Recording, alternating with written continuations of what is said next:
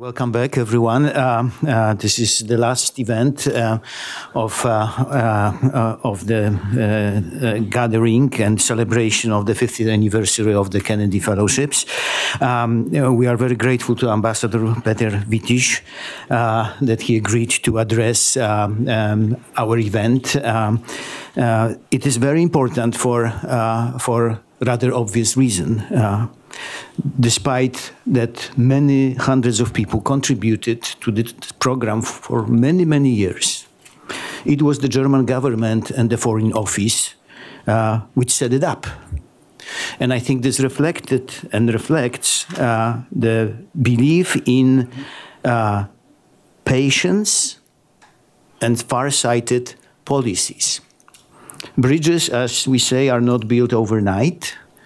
And I think that bridge between German and American academia has been built for 50 years. And today it is a very solid bridge. But we know that sometimes it takes much longer to repair the bridge than to build it. You know, when you walk to business school from Kennedy Street, you will have the best example of that. So I think we are very fortunate to have that program. We are very fortunate that that program has been so successful and strong. And we are looking forward to seeing you at another celebration. Well, we'll do it 25 years from now. It is my pleasure to introduce His Excellency Peter Wittich. He has been serving as German ambassador to the United States since April 2004. Before that, 14.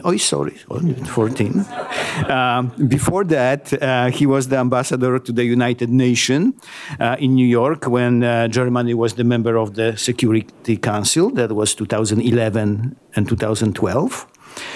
He has a broad experience of serving in Europe, but also in Middle East. He was the ambassador to Lebanon and Cyprus, was German government special envoy on the Cyprus question.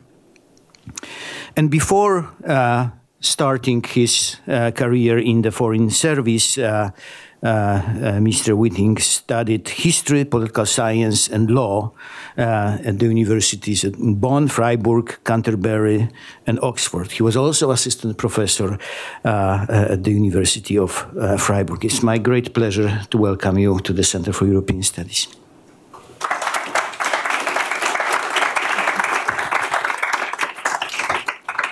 Thank you, Professor Eckert, for that kind introduction. It's a wonderful pleasure and an honor, indeed, to be here in this August university, in this building with apparently a strong German heritage, and surrounded by you, and just have learned that 75% of the audience here is German. And I didn't expect to have an intra-German conversation here, but I'm looking forward to, hopefully, a spirited discussion. I always feel reinvigorated when I'm in a university. The first 3 years of my professional life I spent as a young assistant professor at the University of Freiburg. I have fond memories. I never had a more leisurely life than at that time. I know that's not your case, but I was just a small fish. And so whenever I'm at a university, I feel great and reinvigorated, fond memories. Ladies and gentlemen, what in the world is really more thrilling, more exciting, sometimes more scary than foreign policy in general and transatlantic relations in particular? It has prompted, this world situation has prompted even very sober politicians and foreign policy analysts recently to wax poetic. A world in turmoil, that's how our former foreign minister, Frank-Walter Steinmeier, called it. A world in disarray, as my friend Richard Haas phrased it in a book. Or maybe one of the most gloomiest formulation I encountered was at the Munich Security Conference, a Hobbesian state of nature. That's what somebody called the situation, the international situation. So our world order, I think we all agree, is under stress. And this trend is also reflected in the transatlantic relations. Both this year and last year have seen a strong return of populism, nationalism on both sides of the Atlantic. We saw it in a very hostile campaign landscape in Europe, partly in France, in other European countries as well. With Brexit, we have seen a successful campaign which was largely driven by nationalist-inspired fears. And in the US, we observed similar dynamics. Donald Trump's presidential campaign centered on the slogan, "From this moment on, it's going to be America first." And as he said it in his unforgettable inauguration speech that I had the honor to witness in person a couple of steps away, every decision, whether on trade or tax issues, whether on immigration or in foreign policy, should in future be contingent on whether it benefits America. That was the tonality of that inauguration. So this presidency, for us in particular, really does mark a departure from many familiar principles of traditional American foreign policy. Although it's not really easy to predict where this White House is headed, what the power configuration will be in the White House and in this administration, will the internationalists, the so-called internationalists, prevail, or the more nationalist school of thought, or will the president be shifting between the two camps in a more or less erratic way? We don't know. But one thing is clear, there is a lot of change ahead, and we will have some challenging transatlantic years ahead of us. What does this mean for transatlantic relations for us Germans and Europeans? In this administration, I think this is one conclusion that can be safely draw. In this administration, the president's domestic priorities will dominate U.S. foreign policy, and much more than it was the case with his predecessors. The effect so far, however, I would describe as twofold. We see a lot of continuity when it comes to security policy, as well as a lot of disruption when it comes to trade and economic policy. Despite often confusing and contradictory rhetoric, there has been, in this administration, it took a while, a clear commitment to NATO as the backbone of transatlantic security. There is agreement that the alliance plays a key role in providing security to Eastern Europe. There's also recognition that we need to counter Russian efforts through engagement, but also with a determination about protecting our allies and through resolute preparedness. And there's also an understanding that we can only combat international terrorism together. Only together can we fight ISIL and ISIL-inspired terrorist attacks that threaten our common way of life in the US and in Europe. And in the Middle East, in Syria, Iraq, and beyond in Afghanistan, we continue to cooperate closely in our fight against terrorism, as well as in our stabilization efforts. Germany stands shoulder to shoulder with the US here in that broad anti-ISIL coalition. We are contributing substantially to those efforts. National Security Advisor McMaster and Gary Cohn, they have published a rather interesting op-ed in the Wall Street Journal a couple of weeks ago. They described a little bit the international arena with some thoughts that were, again, reminding us a little bit of this Hobbesian world where all countries are fighting for their own advantage and with sometimes different alliances. But in that same article, the two authors also made it clear, America first doesn't mean America alone. In fact, the United States has reaffirmed its existing alliances and coalitions in Europe and in Latin America and in Asia. And at the same time, it has become very clear that these words seldom came from the president himself, but rather from his national security people, General Mattis, McMaster, General Kelly, Secretary Tillerson.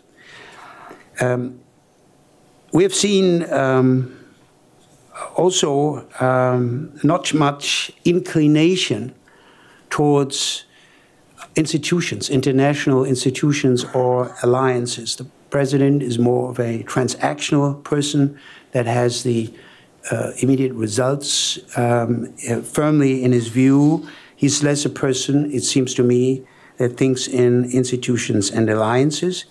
And the president, to our dismay, has also decided to opt out of one of those international frameworks, the global agreement that included the entire international community, namely the Paris Agreement on Climate Change. Many people in Europe took this badly and feared that this would be a sign of abdication of the US international leadership role or of the leadership in the Western alliance. There's also a strong skepticism in the administration, and here I'm breaking this down a little bit to one conflict that's very much on our mind, skepticism towards the Iranian nuclear agreement, the JCPOA, an agreement which is a multilateral agreement negotiated by a rather unlikely coalition of the US, China, Russia, and the three European countries, the UK, France, and Germany. It's an agreement that we hailed as a major step forward, an enhancement of security, not only regionally, but also globally, with a strict, almost unprecedented monitoring and inspection regime.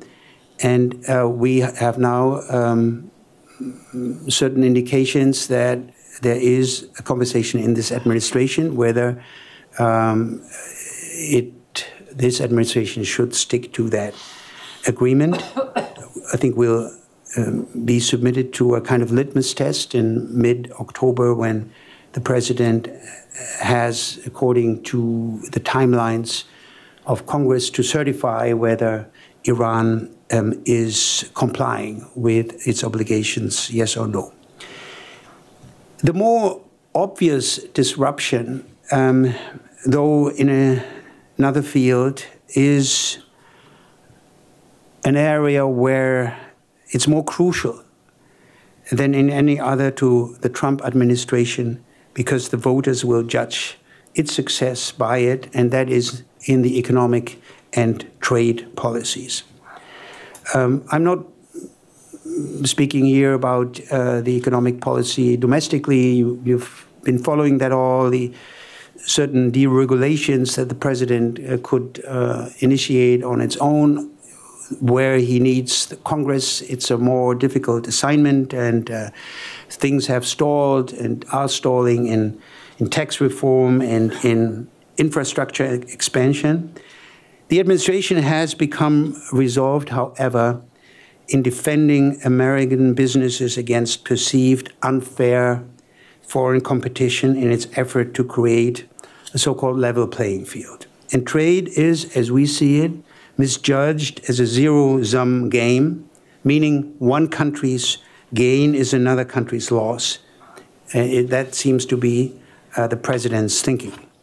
Countries with trade surpluses have wound up in the crosshairs, and that includes not only China and Japan, Mexico and South Korea, but also, in particular, my country, Germany. But one look at the foreign investment side of economic relations in the US, the FDI, the foreign direct investment, reveals that this is, in our view, an incomplete criticism. Nearly every European company also produces in the US, often in an economically challenged region. More than 3,000 German companies have created, through their investment here, more than 700,000 usually well-paying jobs to Americans. And our economies have become so closely interwoven that our countries mutually benefit as we see it. On the flip side, they would both likewise severely suffer from any disengagement. Now, how does this new American skepticism towards free trade manifest itself? And mind you, I'm not saying that this is a Trump thing, but as we know, it is sort of a kind of a paradigm shift in this country coming from the right and from the left. One important example, of course, at the beginning, that didn't affect us so much, was the executive order that the president in his first days signed, namely to rescinding American signature under the TPP, the Trans-Pacific Partnership. That was a sign that he means business on free trade agreements. In my humble view, geostrategic decision of the first order, and history will tell whether this is to the benefit of the United States or not. Another example is the World Trade Organization. This organization that was founded upon strong American initiative is really called into question by parts of this administration because it is regarded to run counter to US interests with its trade decisions. Also, we all know this administration has called for the renegotiation of NAFTA. It is happening with a very ambitious timeline. This is a kind of litmus test, as I see it, how this administration will proceed in trade relations. It's something that German industry is watching with an acute interest because it really impacts on the integrated supply lines that many German businesses have, Mexico, US, Canada. And now we don't know where the US will be coming out. Will the course be a, I think, very meaningful modernization of that agreement? Will the US demand a sort of fundamental new agreement, or will it make good on some of the threats of the president, namely to withdraw from that agreement? That remains to be seen. And again, this will be a kind of litmus test how this administration will be going forward on trade. Tariffs on imports could be imposed under the guise of being a national security threat if the administration to go forward with invoking national security when it comes to steel and aluminum exports to the US. That again would be a paradigm shift. No country in recent past has ever imposed import tariffs on goods that were not directly related to national security.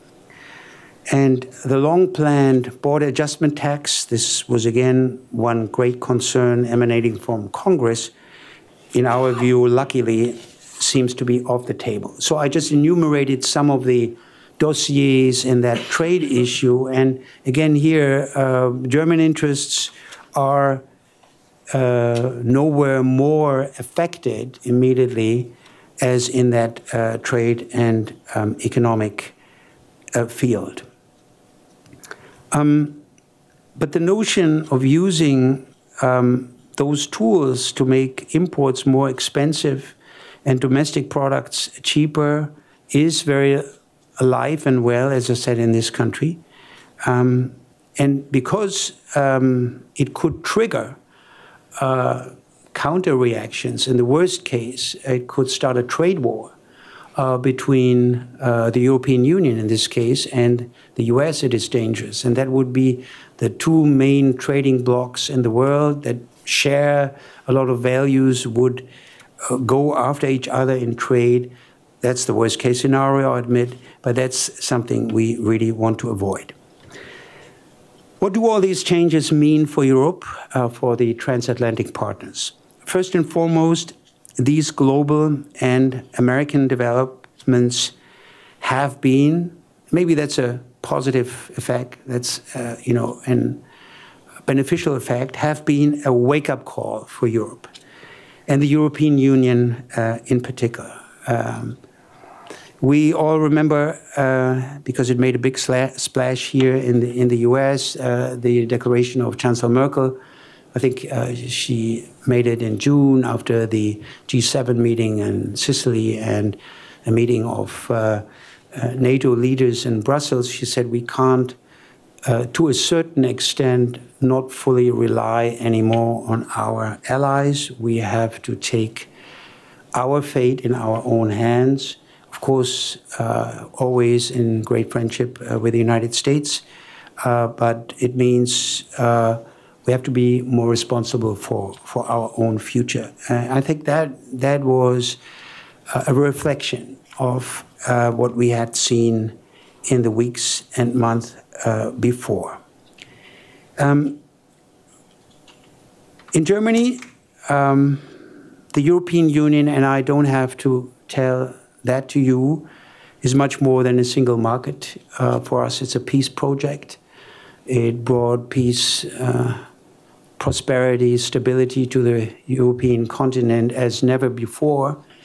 And sometimes I have, in Washington, especially at the beginning of this administration, I felt I had a hard time to convey that we're not just an economic club with ups and downs, but that we fundamentally a political project to safeguard peace and prosperity on our continent, and that first and foremost, the European Union is our political home, and it's a, if you will, successful peace project.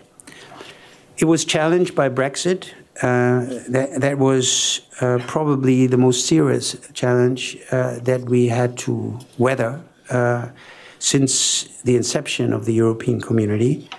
And that's sent shock waves not only through the EU, but beyond.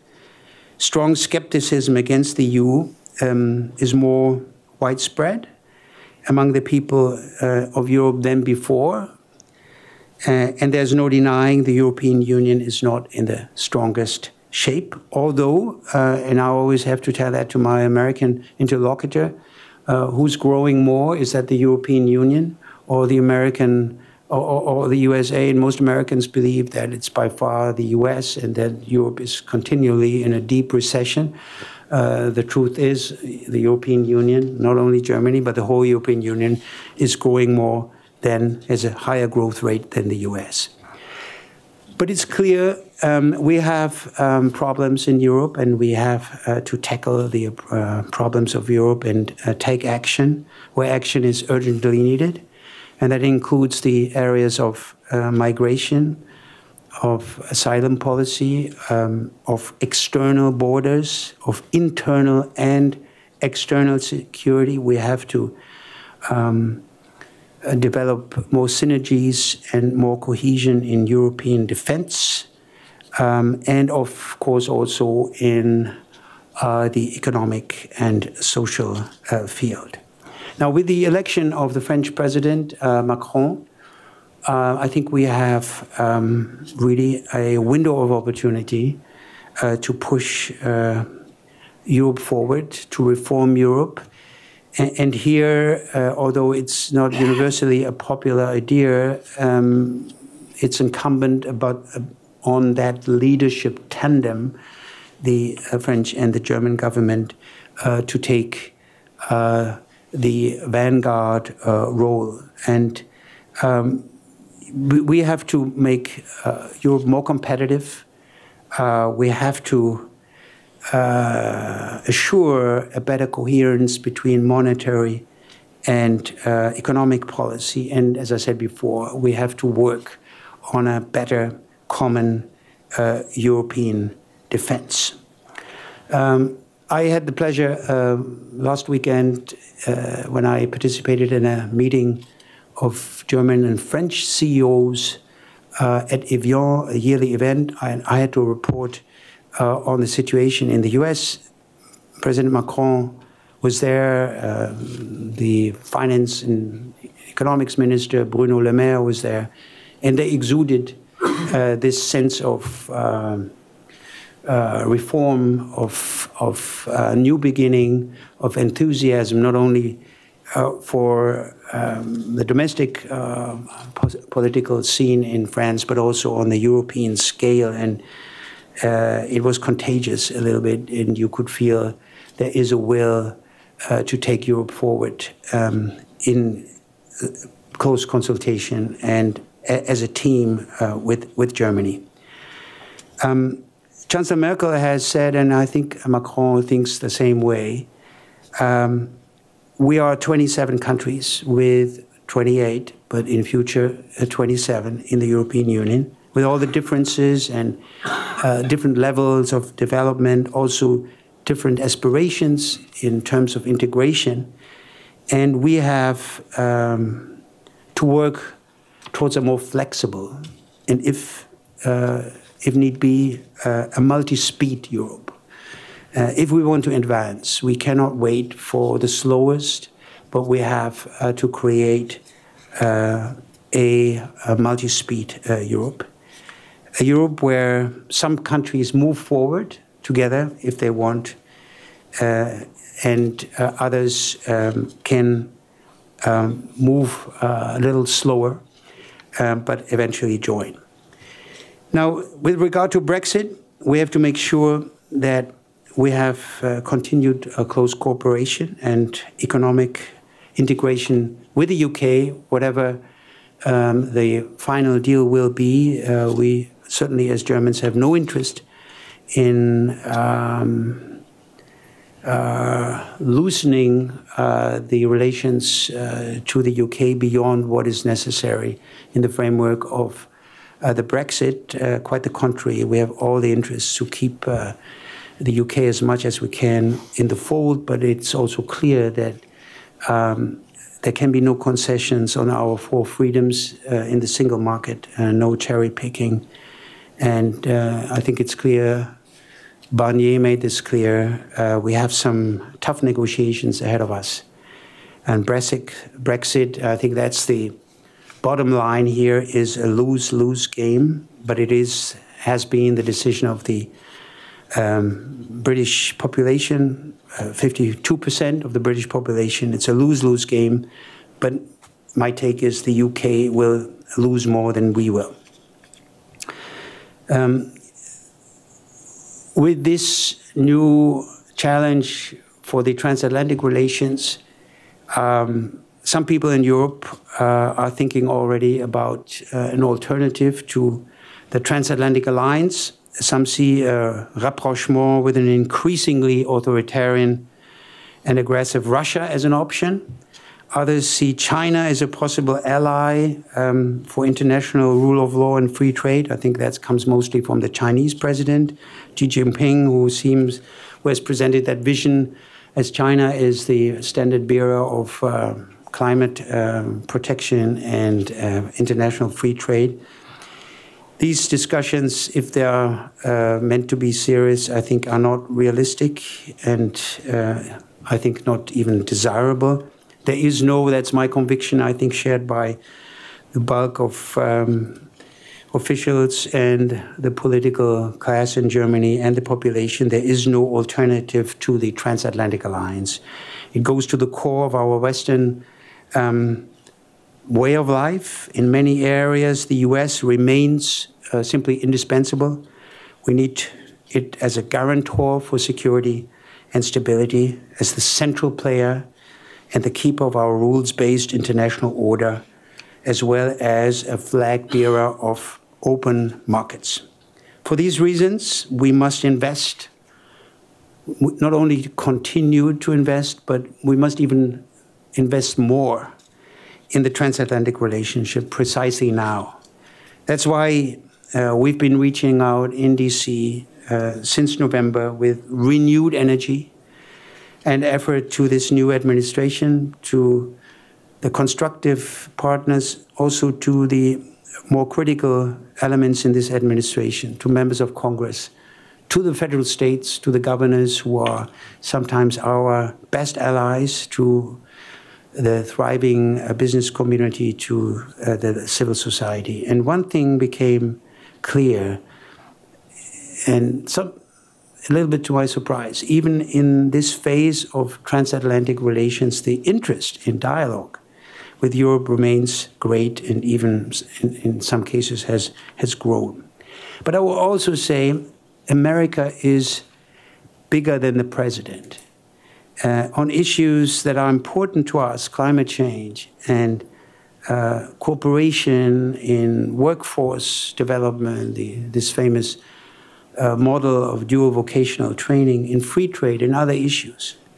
We're working with a whole array of different stakeholders and across the USA. So I think what the perspective should be is view this country as an enormous, varied landscape that is sometimes very fragmented, where we can form coalitions with like-minded partners and stakeholders, and sometimes avoid the exclusive focus on Washington and on the presidencies.